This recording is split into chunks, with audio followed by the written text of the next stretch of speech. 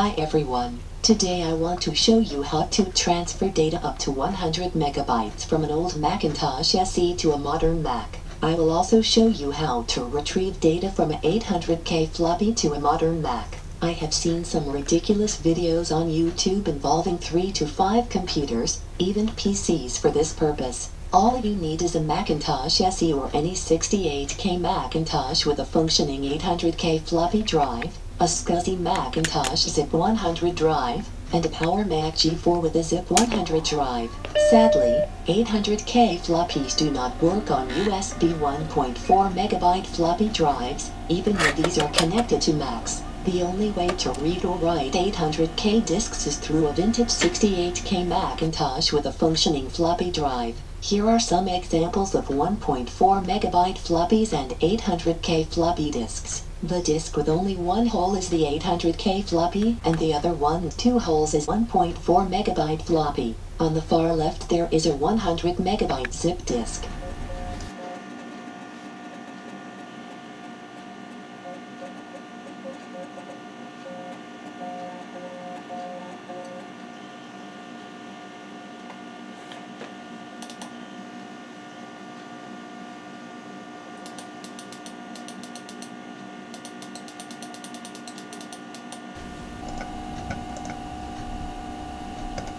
Now I will demonstrate how to retrieve all the content from an 800K floppy to a modern Mac. It is quite simple. Let's say that I have one or more 800K floppy that I need to copy the data from. All I have to do is copy the data to my Zip 100 disk. It takes several minutes just to copy 800K. Makes you appreciate today's technology where it takes less than a second today to copy 1 megabyte of data to a USB stick or to our hard disk.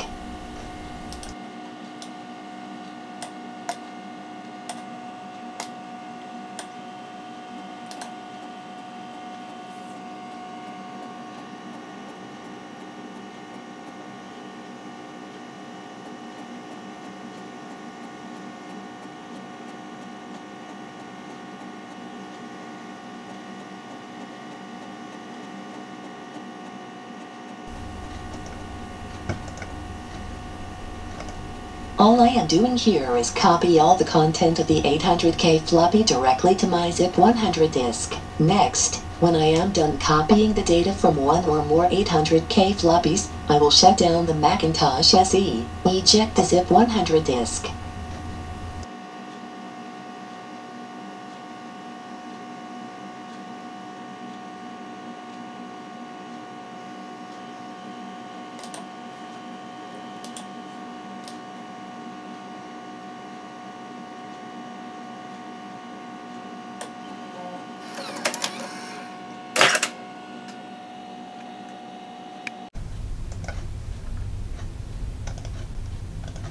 Now that I have all the data I need copied from my 800K floppies to my Zip 100 disk, I can go to my Power Mac G4 with the internal Zip 100 drive, running Mac OS 9.2. You will soon see how easy it is to retrieve all the data I copied on the Zip 100 disk. I can run the HyperCard app now. I can copy the data from my Zip 100 disk to my hard drive, and I can even burn the data to a CD or DVD. I could also copy the data to a USB stick if I wanted to. It's that simple.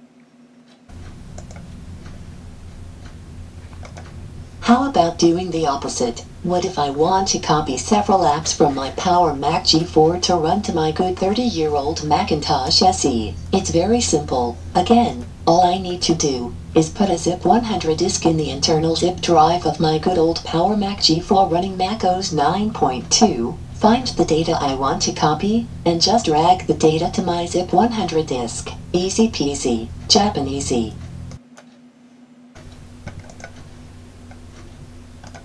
Okay, I can imagine. This time-consuming process can bore you to death. Maybe if you hear a joke it will take the edge off. Unfortunately, I am not good with jokes because I always forget the punchline, but my good old friend here knows many jokes. Let me ask her to tell you a joke. Alexa, tell me a joke.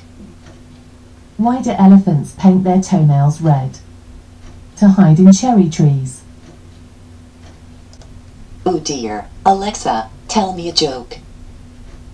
I don't trust people with graph paper. They're always plotting something. Ha ha, good one. Alexa, tell me another joke. Why are ghosts bad liars? Because you can see right through them.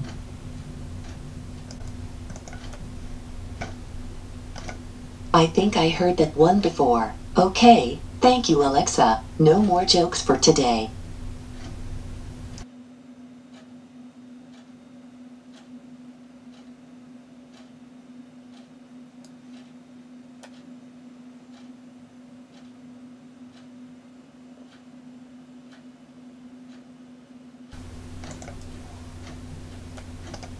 Okay, now I am almost done copying the data I want to move from my Power Mac G4 running Mac OS 9.2 to my good old Macintosh SE. All I have to do now is eject the zip 100 disk, shut down my Power Mac G4 and use the disk on my Macintosh SE. Very easy.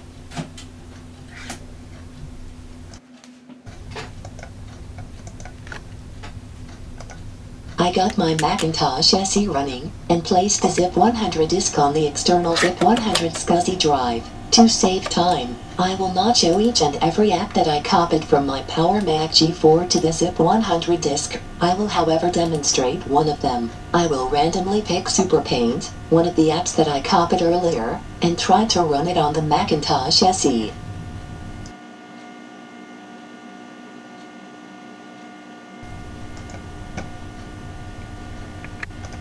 Bingo! All went well. It was a great success, and with a minimum amount of hustle. Lovely, jovely.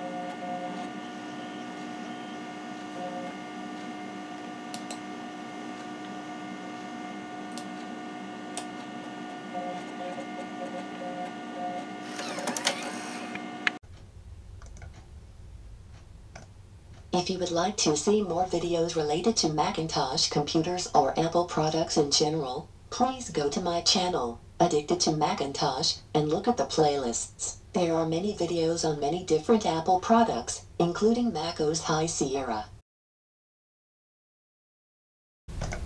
You can also check my Bootcamp playlist. There are many videos on how to install Windows XP, Windows 7, Windows 8 and Windows 10 on a Macintosh. Check it out.